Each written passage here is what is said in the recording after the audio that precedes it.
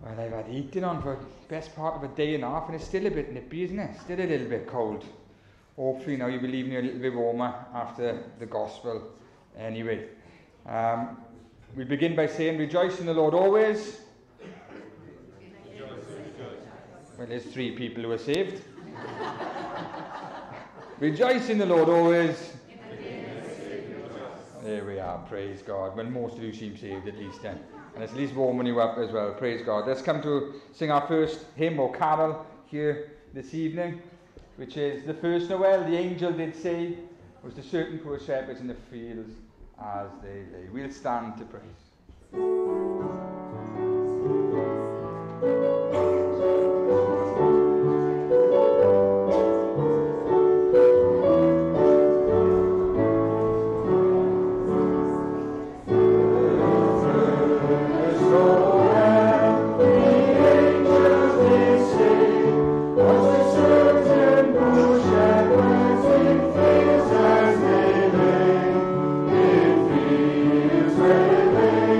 Yeah.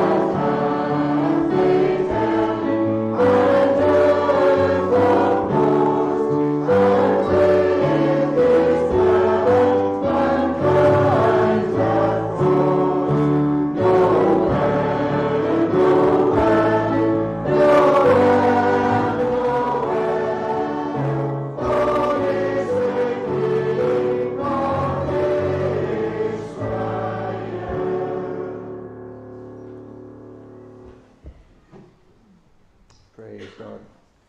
Beautiful carol, but I forgot how long it was, to be honest. So ask me preaching now for 5 minutes.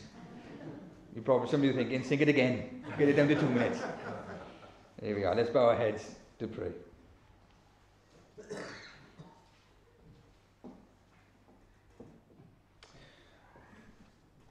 Father, we come before your throne of grace, Lord, with exaltation and adoration in our hearts, Lord. We thank you, Lord, that as we come here, we are reflecting on the great truth that the eternal Son of God became flesh, wrapped himself in humanity, was fully God and fully man, in order to make his way, live his life obediently, perfectly obediently under the law of Moses, to the cross, to make the atoning sacrifice for his people, to endure your wrath, Lord, to uphold your holy character, and to redeem a bride for himself, a people that you have given him from before the foundation of the world. It's a profound truth, Lord. We see these truths littered through Scripture. This is why, Lord, I pray here this day that you would give us a great desire for your word, Lord, that we would saturate ourselves in it and to know the truth of the word of God, from old to new, Lord, from beginning to end. And we could never exhaust it, Lord, the depths of it. It's so profoundly full of truth and revelation, and you are revealing secrets and great mysteries from your heart to ours. And who are we, Lord? But nothing. And yet you have poured out your love upon us, Lord. We adore you. We praise you. We love you. Grant us an even deeper desire to pursue you, to know you more, to love you more, to seek you more, Lord. And Lord, for us who are yours, conform us evermore to the image of your Son, the Lord Jesus Christ. Help us to resemble him completely and utterly, Lord. May others look upon us and see, although we are in this sinful tent, people who resemble Christ in some measure, Lord. We ask this for your glory, Father. For my sake, Lord, I pray this evening that your Holy Spirit would come with great anointing and unction here this evening, Lord. I acknowledge my great limitations, Lord, and realize I am but a man who can do nothing without you, Lord. And so I plead, Lord, and ask for your grace and mercy to be extended here this day, and that you would be so willing to use someone such as myself, Lord, to proclaim the gospel in some measure, and the mysteries of it, the profound mysteries. I thank you for all those who are present, Lord, here this day. If someone does not know you, may this be the day of salvation, Lord. May you visit them richly and powerfully by the person of your Spirit, pointing them to the wonder of your Son, that you may be glorified, Father. And I also pray for those amongst us who are struggling, sick, grieving, Lord, whatever the concern may be. It may be emotional, it may be spiritual, it may be physical, Lord. We are multifaceted beings in that sense, Lord. And Lord, you know the great concerns of our hearts. And so I would pray, Lord, that you would meet those who are here this day in their great struggles, and that you would carry them through, Lord. That you would lead them through to a point, Lord, where they feel a liberty to pursue you, Lord. And even in the difficulties that they face, that you would grant them the liberty to pursue you. Let not their circumstances drown out the worship and praise and adoration that should be present in their hearts towards you, Lord. The great redeeming God, the great saving God, the holy God who has saved the people for himself. We love you, Lord. Bless the preaching of the word. Save within this town. Save within our families. Save for your glory. We ask and pray in Jesus' name. Amen. Let us sing our next carol here this evening, which is Angels from the Realms of Glory, wing your flight o'er all the earth. We'll stand to praise. Oh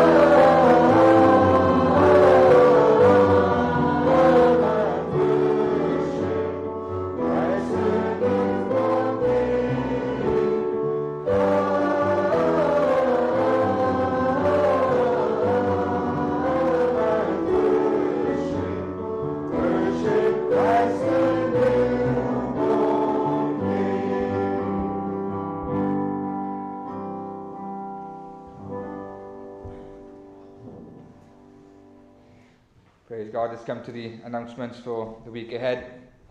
Maybe a surprise for some of you, but things are as per normal for the rest of the week. Bible studies go ahead as per normal. So for those of you in the Universal Bible Study, I'll see you there on Tuesday at 7 p.m. Prayer meeting goes ahead as per normal on Wednesday at 7 p.m. And again, I know this is Christmas week, church, and I know you probably still got to go out and buy Christmas presents, but we should be pursuing the Lord in prayer, seeking His face, praising Him for His first coming, praising Him for His second coming that will be coming at some point in the future.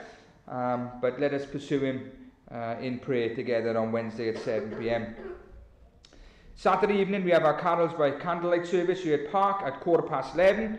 So I'm looking forward to joining many of you as we praise the Lord on that particular evening. And next Sunday, which is of course Christmas Day, we have our only service of the day, brought forward by half an hour, so that's 10:30 in the morning. A reminder there, because I'm still expecting one or two to come in at 11 o'clock, but it is a reminder that 10:30 next week, the only service of the day. There's no evening service on next Sunday. Just a thank you to all those who attended the Christmas meal. We had a lovely time of fellowship and a lovely meal also. Thank you for those who were able to prepare the Christmas booklets for distribution, and for those who helped then as well equally in distributing the booklets. Just want to thank you that we were able to get the flyers and the booklets out there. And finally, as you come in, some of you may have seen that there's a table out there with envelopes, offering envelopes on the table as you come in the foyer. Check to see if yours are there. Not everyone will have an offering envelope. Some are paying directly straight in, giving their offerings that way. But yes, just check to see if your names are on the offering envelopes in the foyer. And very quickly and briefly, we're remembering a number of you who are sick at this time, struggling, even grieving and remembering the loss of loved ones. Our thoughts and prayers are with you all. I remind you as a church to remember to pray for, on that note, to remember to pray for those who are struggling in deep grief, because it's quite a low note. But remember to pray for one another at this time. Christmas is a joyous time for most of us, but some will be finding it really a struggle as they remember their loved ones who have gone home to glory. So remember them. Let us sing our next hymn, which is Come, Let Us Adore Him, is it? Yes, Come, Let Us Adore Him. We'll stand to praise, and then we'll come to the ministry of the word. Oh,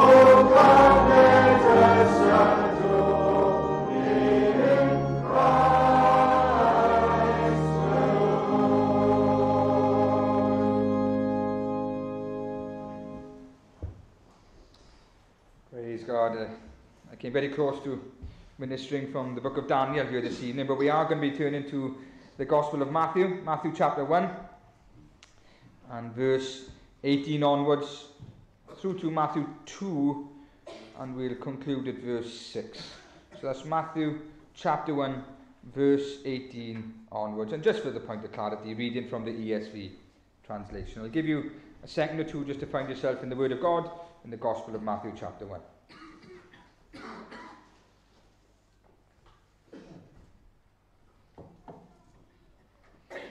This is how the Word of God reads.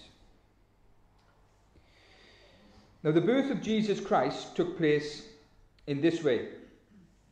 When his mother had been betrothed to Joseph, before they came together, she was found to be with child from the Holy Spirit.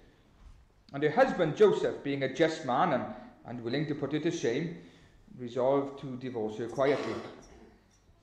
But as he considered these things, behold, an angel of the Lord appeared to him in a dream, saying, Joseph, son of David, do not fear to take Mary as your wife, for that which is conceived in her is from the Holy Spirit.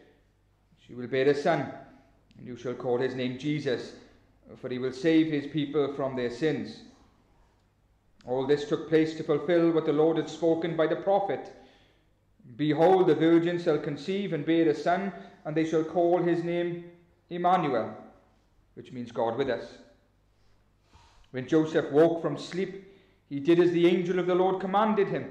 He took his wife, but he knew her not until she had given birth to a son, and he called his name Jesus. Now after Jesus was born in Bethlehem of Judea, in the days of Herod the king, behold, wise men from the east came to Jerusalem, saying, Where is he who was born King of the Jews? For we saw his star when it rose, and have come to worship him. When Herod the king heard this, he was troubled, and all Jerusalem with him. And assembling all the chief priests and scribes of the people, he inquired of them where the Christ was to be born. They told him, In Bethlehem of Judea. For so it is written by the prophet, And you, O Bethlehem, in the land of Judah, are by no means least among the rulers of Judah, for from you shall come a ruler who will shepherd my people Israel. We'll close our reading there, and may the Lord bless the reading of his word to our hearts here this evening. Now as we come to Christmas and I reflect on some of the Christmas toys my children have had over time, my children have often had doctor's sets, and they've loved them. In the doctor's sets you have a stethoscope, and they find the best time to use a stethoscope is when it's nice and cold. Put on your chest or somewhere or anywhere really, and to get the best screams, do it when one of the parents are sleeping.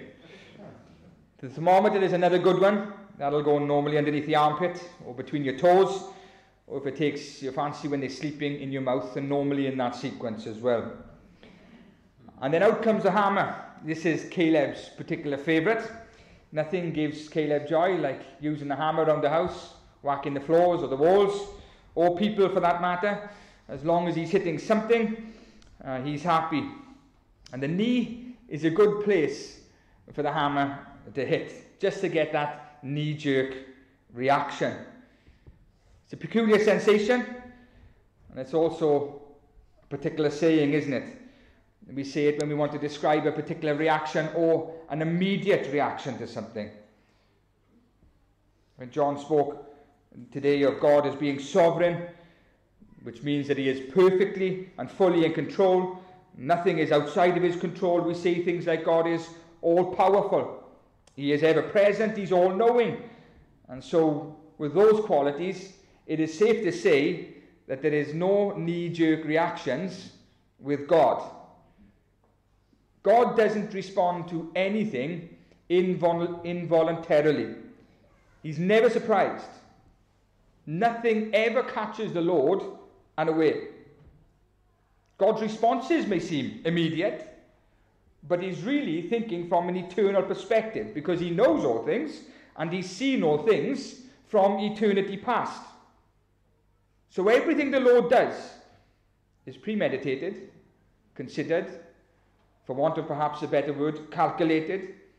But I guess that's the privilege of being God, isn't it? The Lord is all-knowing, all-seeing, all-present, all-powerful. And so with that in mind, did the fall of mankind surprise the Lord? Absolutely not. Did Satan hatch a master plan that blindsided God? Absolutely not. Did the sin of man, which has affected every man and every woman who has ever been born in time, except Christ, of course, surprise God in the very least? Absolutely not. Satan never surprised God. Sin never surprised God. And the Lord's response to the fall of man was never a knee-jerk reaction. And so in those 14 or so verses that I've read here tonight, there were two particular prophecies that were brought to our attention. John covered them this morning, so I'm going to replaster them again just so we get that re-embedded into our hearts and our minds. And one of those prophecies here is the rather famous prophecy from Isaiah. Behold, the virgin shall conceive and bear a son, and you shall call his name Emmanuel, which means God with us. It's an amazing verse from Isaiah chapter 7 verse 14. The virgin shall conceive and bear a son. A virgin, which is impossible. But it is possible through the third person of God, the Holy Spirit, who we see in Scripture overshadowed Mary, creating in her the physical body that the eternal Son of God, the Lord Jesus Christ, would inhabit. And Christ would be a son like no other. One whose very title, not name, title is Emmanuel, God with us. Christ, the eternal Son of God, the second person of the Trinity. That's such a famous prophecy, as we heard here this morning, over 700 years old, roughly around 750 years before the birth of Christ, I should say more accurately. But then there's a second prophecy mentioned here between Matthew 1 and Matthew 2 in those passages, found in Micah, which again we heard this morning. Micah was a contemporary of Isaiah. They lived at the same time. His prophecy was from a similar moment in time. And that tells us how Herod was able to find out where the Messiah would be born. Because it's in Micah chapter 5. And I love this particular prophecy. It just resonates within my heart. But you, O Bethlehem Ephrathah, who are too little to be named among the clans of Judah, from you shall come forth for me the ruler of Israel, the shepherd of Israel, whose origin is from old, from ancient days. It's another amazing prophecy, as are all the prophecies of Scripture, all with amazing pinpoint accuracy, as you would expect from a God who is omniscient, all-knowing, all-powerful. Now, in relation to that particular prophecy, I've said it many times, I'll say it again, it is one of my favourite prophecies in all of Scripture. It tells me of God's eternal plan of salvation through Christ. The details are even as accurate as to say where he would be born, in Bethlehem. 750 years before God would bring it about to be. And so what I'm saying, as quickly as I can, but perhaps even in a long-winded way, is that the coming of Christ was anything but a knee-jerk reaction. It had been prophesied. It had been promised by God. And these are just a couple of singular prophecies.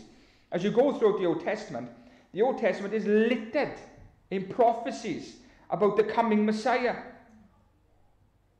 We heard last week that there were promises to kings, namely King David, that there would be one who would rule through his line, the throne of Israel, forever.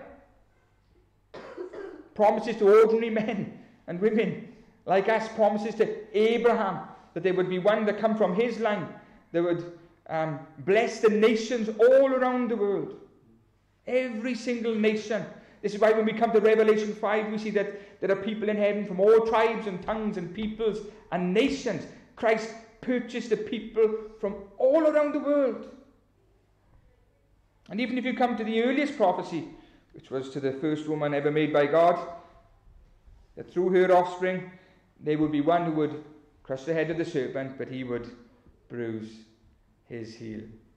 Covering quite a lot of what we've heard this morning. But these prophecies are all speaking about Christ, of his coming, redeeming and reigning work. Nothing crushed the head of Satan like the cross of Calvary. It was the moment that salvation burst into time. Redemption that was available through Christ's atoning work. But when was the first time redemption for man was talked of by God? How early do you have to go back to begin to discuss God redeeming a people for himself? How far back do you really go? Is it 750 years before Christ? Is that far back enough to see, God's promised redemption of man? Do you go back to the beginning of creation, to the promise of Eve?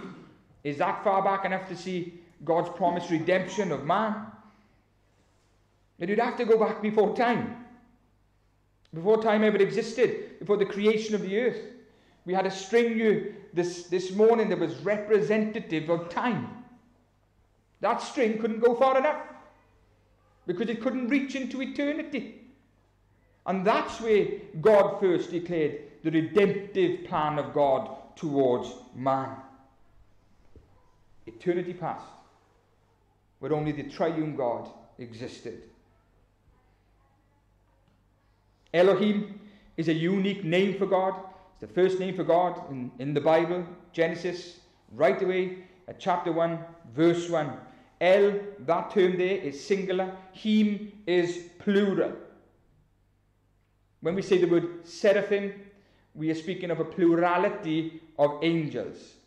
Elohim is a plurality within the singular God. One God in three persons. The eternal God. The self-existing God known as Yahweh.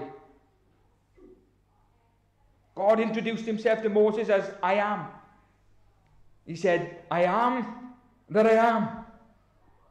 Moses saw a bush that did not expend itself in energy when the angel of the Lord was present in the midst of it, when God was present. And that's because God doesn't expend life, doesn't expend energy. He is the source of life. He doesn't burn away, he simply is. Yahweh means the self-existing one. He didn't come to be. We sang already, begotten, not created. God didn't come to be. He always was, always is, and always shall be. And before time existed, before time ever was, before the Father ever spoke the universe into existence through his Son, the Lord Jesus Christ, and before the Holy Spirit ever hovered over the waters of the deep, God had a redeeming plan for mankind. How remarkable is that? That in eternity past, God was considering you. That the cradle of Christ was an eternal plan that would lead to the cross and the redemption of God's people. And there in eternity is where the first ever covenant of God was made. We saw some of the covenants of God last week. But when we consider the first ever covenant, it was made in eternity. It was made between the Godhead, and it is known as the covenant of redemption.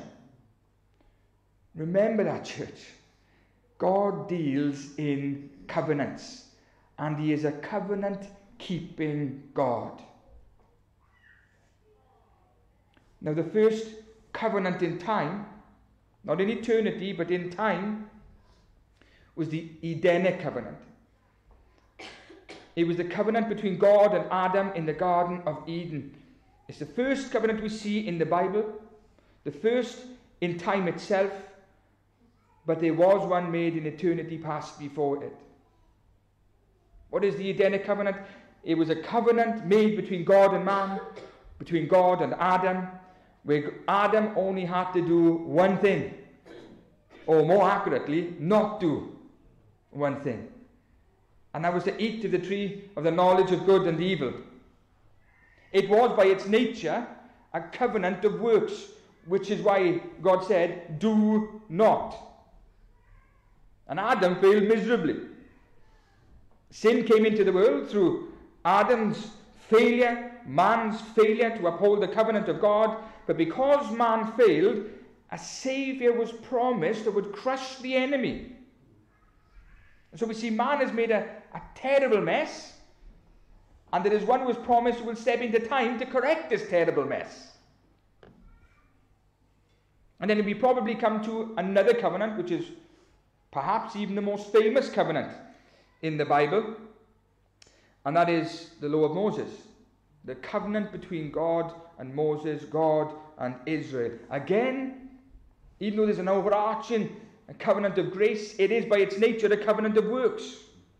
Why? Because Israel only had to obey God in this covenant, and they would be blessed. But if they didn't obey God, they would be curses. And again, as you go through the Old Testament, you see the mess that the nation make in disobeying God. And then the promised Messiah must come to live under the law of Moses, to live it perfectly, and that perfect obedience of Christ gets counted to us who are his, who are redeemed and cleansed by the blood of the Lamb. We stand justified before God because of his perfect righteousness. And now guess what? After the completion of that covenant, when that covenant was fulfilled, Christ ushered in a new covenant. It's a covenant of divine grace, sealed and signed in the shed blood of the Lord Jesus Christ. That's what we see before us here this evening. The imagery of the atoning sacrifice of the Lord Jesus Christ, that he instituted a new covenant. This is a new covenant made in my blood for you. This is why we celebrate it, remembering what Christ had done for us in the institution of the new covenant, when he went to the cross of Calvary in his atoning work. And so God deals in covenants. Remember that, church. But the very first covenant that ever wasn't made with man, because man wasn't there when it took place. It was made before time ever was, in eternity, where only the eternal God existed. Only the eternal God dwelt there. Now I wasn't there, so how do I know that a covenant took place? Because the things that happened there in eternity are spoken of in Scripture. Things that occurred before time. I'll give you an example.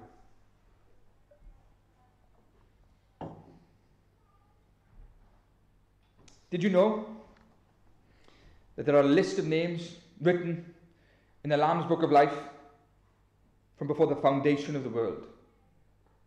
From before the foundation of the world. Before God created time and made the heavens and the earth, there was a book that contained every name of the redeemed people of God.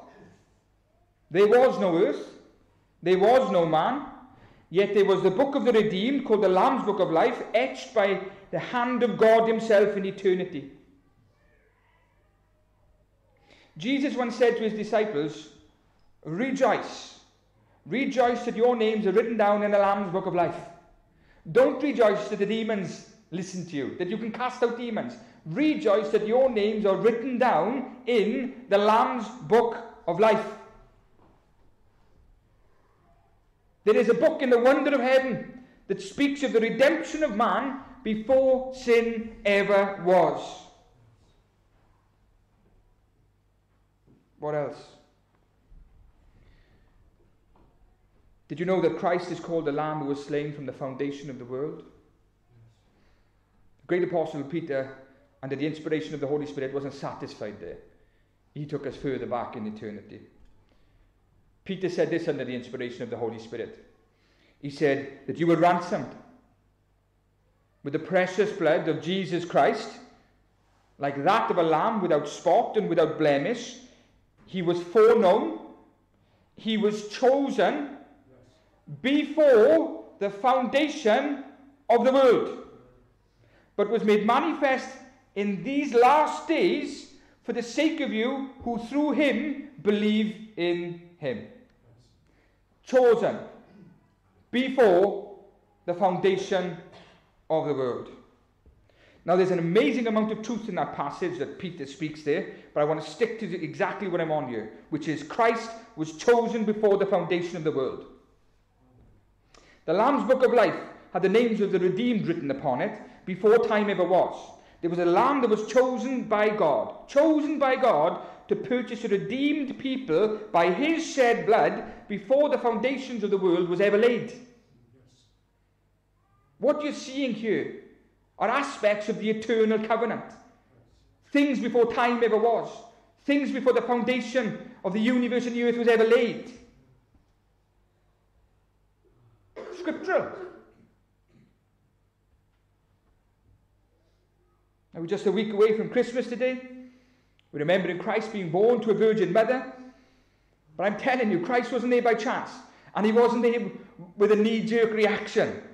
He was there by the eternal agreement within and between the Godhead, that Christ would come and purchase a people, redeem a bride for himself that was given to him by God the Father before time existed.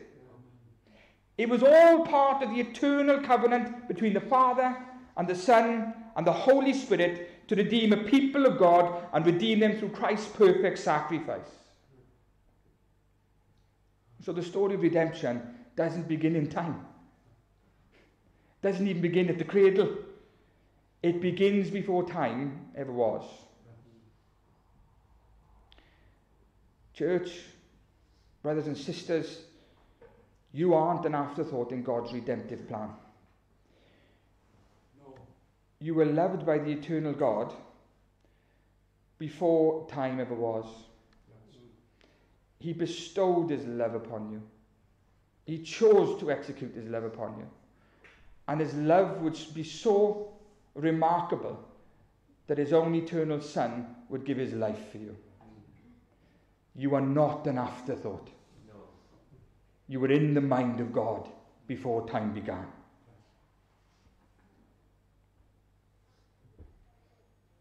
Some of you may not feel loved. How can you not feel loved knowing that truth? He's always loved you.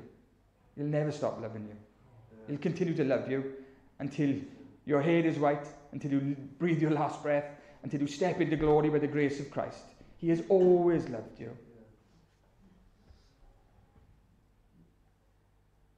So in one sense, and please give me a little bit of liberty here, you were as good as purchased before time ever was. Yes, we needed Christ more than anyone. We needed the cross, we needed his perfect life, we needed Calvary, we needed his resurrection, we needed his ascension, we needed him to be seated at the right hand of the Father, interceding for his own. But the moment your name was written in the Lamb's Book of Life, salvation was a certainty. Because the Christ was a certainty. The cradle was a certainty. The cross was a certainty. The work of the Holy Spirit and his regenerating work, which had raised dead men and dead women to salvation in Christ, was a certainty. He would lead us to repentance and faith. These things were certain. The moment your name was etched in the Lamb's Book of Life before time. At some point in eternity past, there was a mutual agreement between the Godhead to purchase a bride for Christ. One who would be without spot and without blemish, redeemed through Christ's shed blood. A people who would come. They must come. The names are already there. They were listed on the redemption roll in the Lamb's Book of Life. We sing that hymn, when the roll is called up yonder. When the roll is called up yonder, I'll be there. Go home, read Revelation 13 and 17 in your own time. But Revelation 13 says this: and all who will dwell on the earth will worship the beast, everyone whose names were not written before the foundation of the world in the Lamb's Book of Life, who was slain. You see, there is a roll call of the redeemed, past tense. You see, God the Father has given them to Christ, past tense. Christ said, they will come to me. I will raise them up on the last day. Every single one. I will not lose one of them. We were given to Christ in eternity past. These are remarkable truths. You should be rejoicing in this.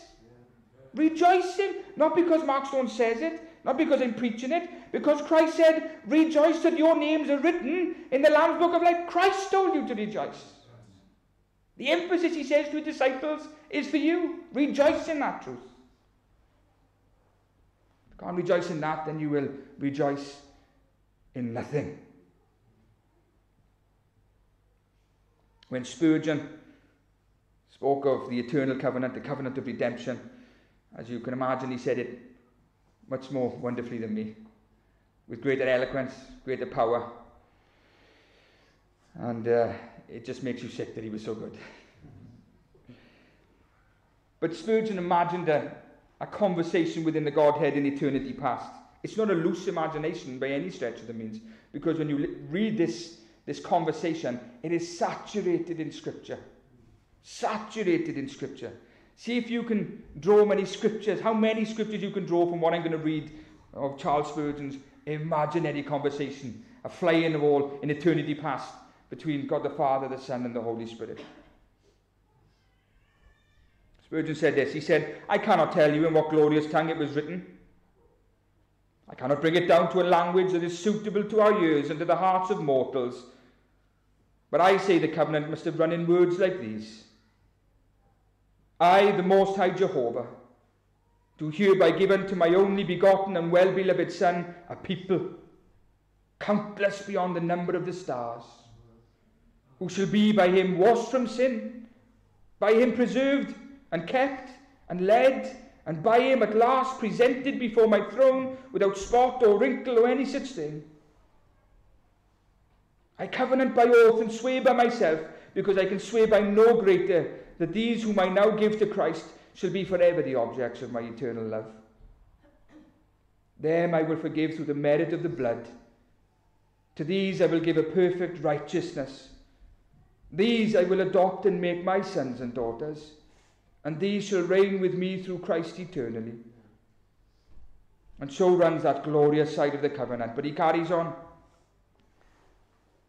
The Holy Spirit also, as one of the high contracting parties in this side of the covenant, gave his declaration, I hereby covenant, saith he, that all whom the Father giveth to the Son, I will in due time quicken. I will show them their need of redemption. I will cut off from them all groundless hope, and destroy their refuge of lies. I will bring them to the blood of sprinkling. I will give them faith whereby this blood should be applied to them. I will work in them every grace. I will keep their faith alive. I will cleanse them and drive out all depravity from them, and they shall be presented at last spotless and faultless.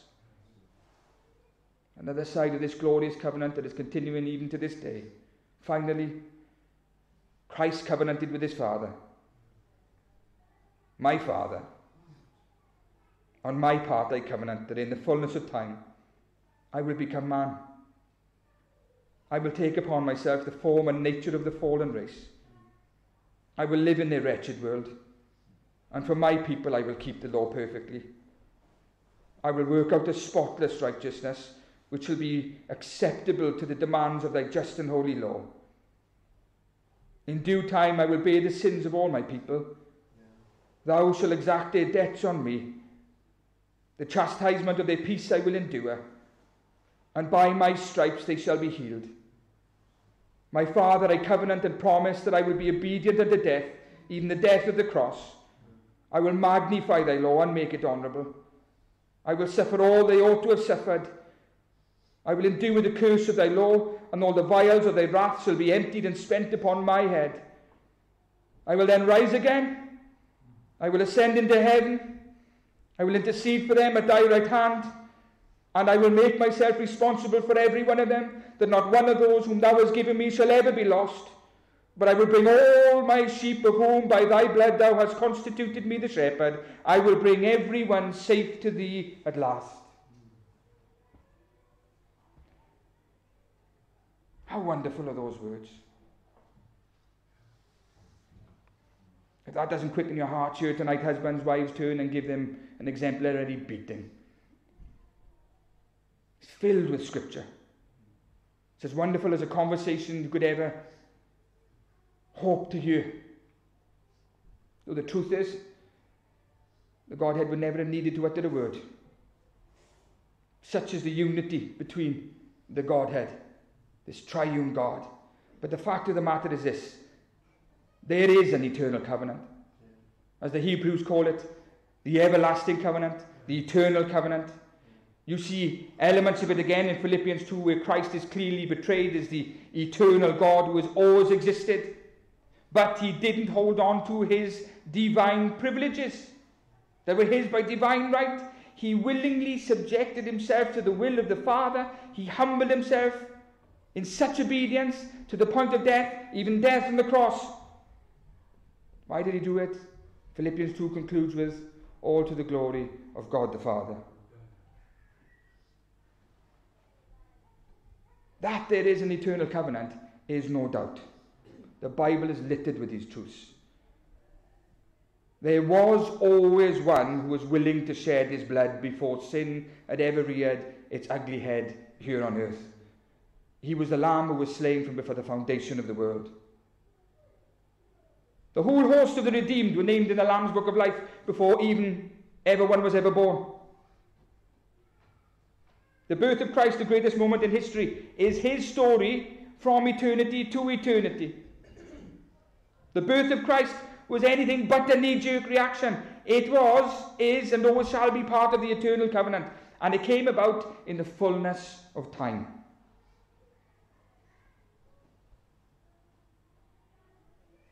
In the birth of Christ, Paul said through the Holy Spirit, but when the fullness of time had come, God sent forth his Son, born of a woman, born under the law, to redeem those who were under the law, so that we might receive adoptions as sons. And because you are sons, God has sent the Spirit of his Son into our hearts, crying, Abba, Father. You can call God the Father, Father today, because Christ came in the fullness of time. Because the Spirit came and revealed that wonderful truth to your hearts. There is no knee-jerk reaction here. The Lord Jesus Christ was bang on time, exactly as the Father had decreed. The whole plan of God was foreordained, right down to the last little details. The Lord wasn't slow in his plan in relation to Christ. He's not slow in his plan in relation to Christ's return, and he was never slow in his plan of salvation for you.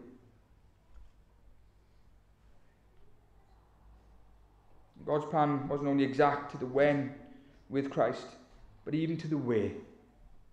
I'll be quite quick with this point. Even to where he would be born. Little Bethlehem Ephrathah, you who are too little to be named among the clans of Judah. Little Bethlehem Ephrathah. Some of you may be thinking, why the term Ephrathah at the end? Why wasn't it called just Bethlehem? Well, that's because there were two Bethlehems in Israel. One in the north, one in the south. Just like there's at least two Merthas in Wales. Merthyr Tydfil and Merthyr Mawr, for example.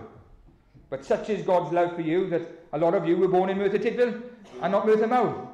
And if you weren't born in Merthyr Tydfil, God was still gracious to you because many of you live here. And many of you have been saved here, so he's doubly blessed you. Born in Merthyr Tydfil and saved. But two Bethlehems, one in the north, one in the south. And the Ephrathites were identified as the south. Mahlon and Chilion, Ruth's sons. Remember Naomi? She was married to an Ephrathite from Bethlehem in Judea. That is the southern Bethlehem.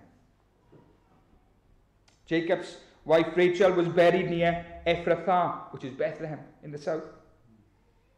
You know this one. Another famous Ephrathite was Jesse, the father of King David. That's why King David's town and birthplace was Bethlehem. You see, God didn't want Israel to be confused around which Bethlehem he was speaking of. So is Bethlehem Ephrathah identified, revealed, granted revelation to us? It's the southern Bethlehem. This is where the Messiah will be coming. And Herod abused that truth, slaughtering the many children that was in that town.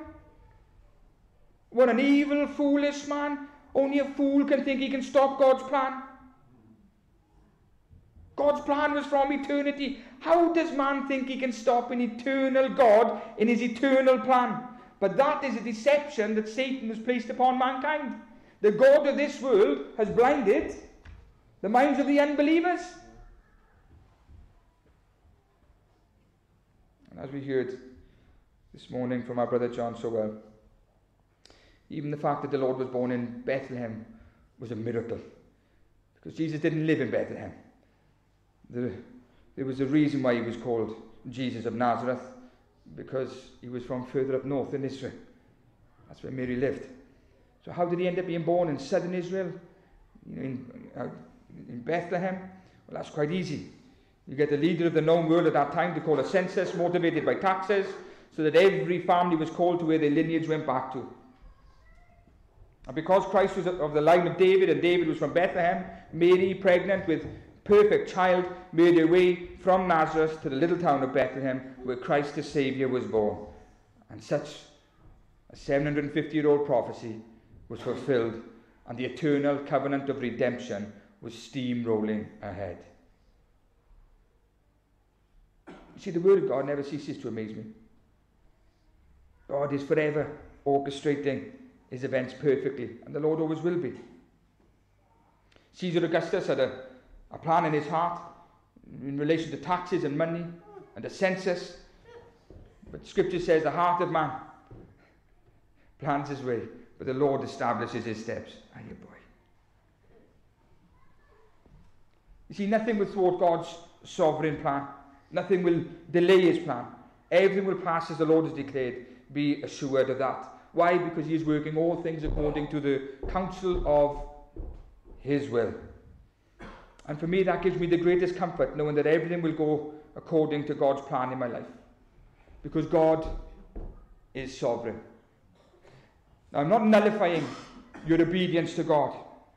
Essentially, everything that God asks us to do is wrapped up in two very basic points: trust and obey. And I'm encouraging you to do that, church. Trust and obey. How does the hymn go? Trust and obey, for there's no other way to be happy in Jesus than to trust and obey. That little child in Bethlehem was, as you know, none other than the eternal God. And at this moment in time when he's wrapped in swaddling cloths, the eternal plan of redemption was unravelling. And so I conclude with this. Rejoice.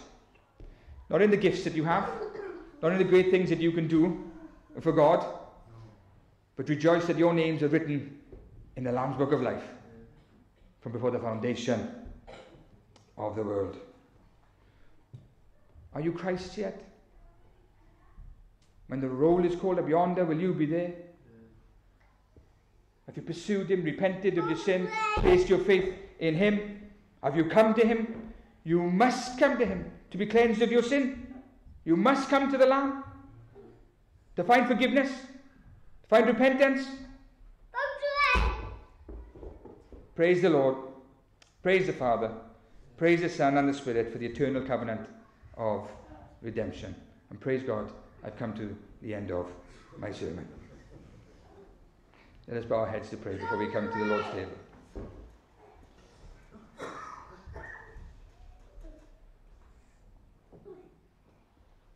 Father, we do thank you, Lord, for the eternal plan of redemption. Forgive me for a moment. We do thank you, Lord, that these truths are littered and scattered throughout Scripture, that you have given us wonderful truths that point back to a glorious eternal plan, Lord, an eternal covenant made within the triune God, that you would save and redeem a people for yourself, that you have loved us with an everlasting love, that your Son would always come as a lamb who was slain from before the foundation of the world, that your Spirit would lead us into all truth, that he will and has sealed us until the day of redemption. These truths are remarkable, Lord, all hinting at the great work that you had in plan since before time began. Lord, I would pray, Lord, that for anyone who isn't yours at this time, in time, that this would be the day that they come to salvation, Lord. This would be the day, Lord, that they would come to know the one true God as Lord and as Saviour. And as we come to this table, Lord, help us to reflect on the wonder and the great and glorious truth of the Christ who died for us. We ask this truth in Jesus' name. Amen. Let's sing our next hymn, which is, He Will Hold Me Fast. When I fear my faith will fail, Christ will hold me fast. When the tempter would prevail, He will hold me fast. Let's stand to praise.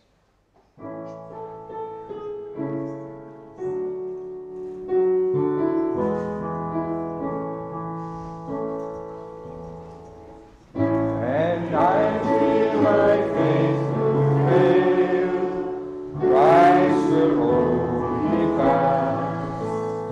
When the tempter would prevail, He will hold me fast.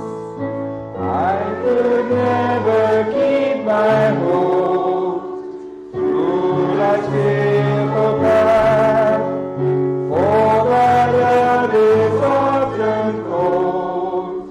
He must hold me fast. He will hold me fast. He will hold me fast. For my Savior loves me so. He will hold me fast. Those He saves are His delight. Christ will hold me fast. Precious in His holy sight, He will hold me fast. He will let my soul be lost. His promises shall last. For by Him at such a cross, He will hold me fast. He will hold me fast. He will hold me fast. For my Savior loves me so. He will hold me fast. For my life He bled and died. Christ will hold me fast. Justice hath been satisfied. He will hold me fast. Praise into endless light. He will hold me fast. Till our faith turns to sight. When He comes at last, He will hold me fast. He will hold me fast. For my Savior loves me so. He will hold me fast.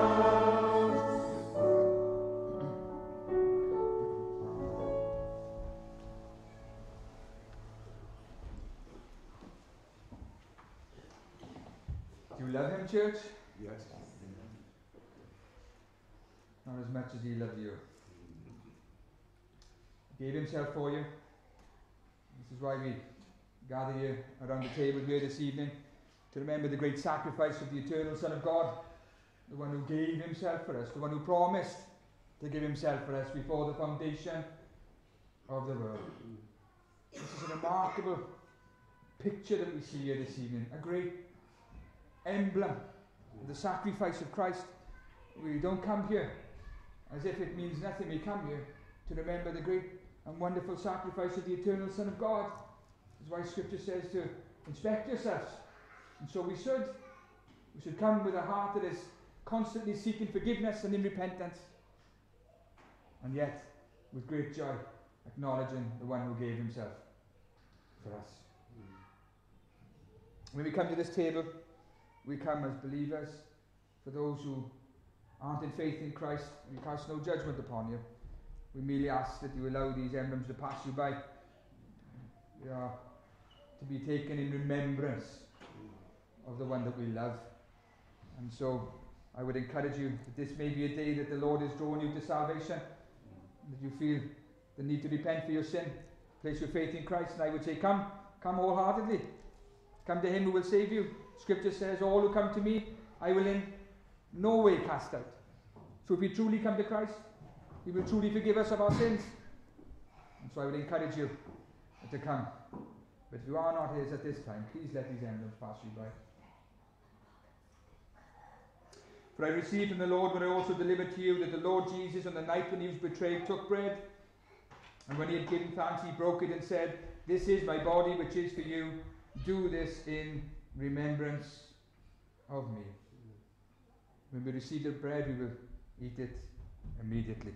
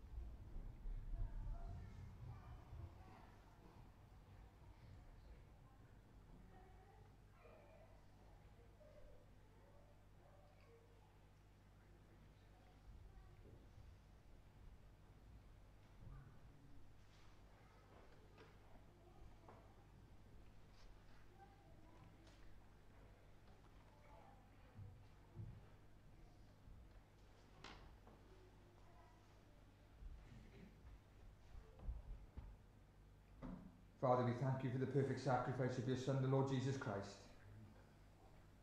We thank you for the one, Lord, who entered into time and wrapped himself in flesh, the eternal Son of God who became man, gave himself for us, Lord. Thank you, Lord, for the perfect obedience that he lived under the law of Moses, to uphold your holy character, to impute our righteousness to us, Lord. We thank you for the Christ who went for the cross of Calvary, whose body was broken for us, whose blood was shed in order to redeem a people for himself. We thank you, Lord, that you gave us your Son, the Lord Jesus Christ.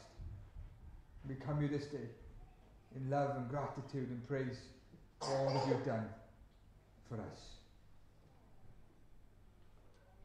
In the same way also we took the cup after supper, saying, this cup is a new covenant in my blood. Do this as often as you drink it in remembrance of me. For as often as you eat this bread and drink the cup, you proclaim the Lord's death until he comes. We will retain the cup and drink together.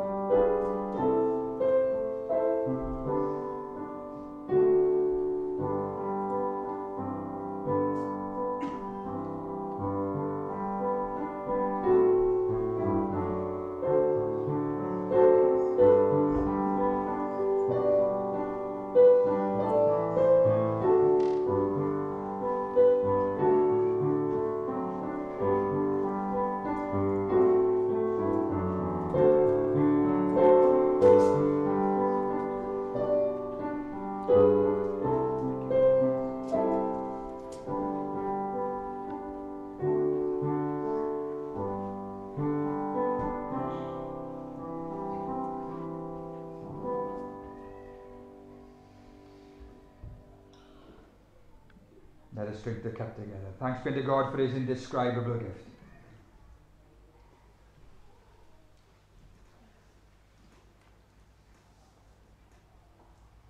We are partaking of the table together in remembrance of him, because he is ours. And so our final hymn is, Dear Saviour, thou art mine. Let's sing it as we mean it.